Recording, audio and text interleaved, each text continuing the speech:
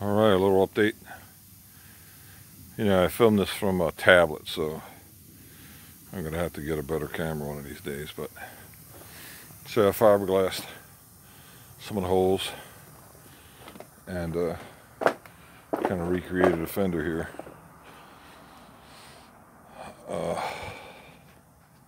What's interesting is this stuff is actually green until you sand it and it turns white.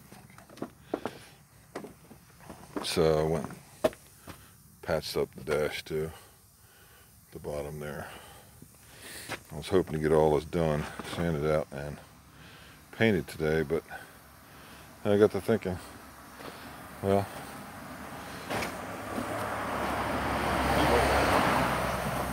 be interested in seeing what it looks like before I painted it. I don't know if you want to see a video of me sanding, but I don't really have the technology right now. So I might make 2 short videos. Alright, thanks.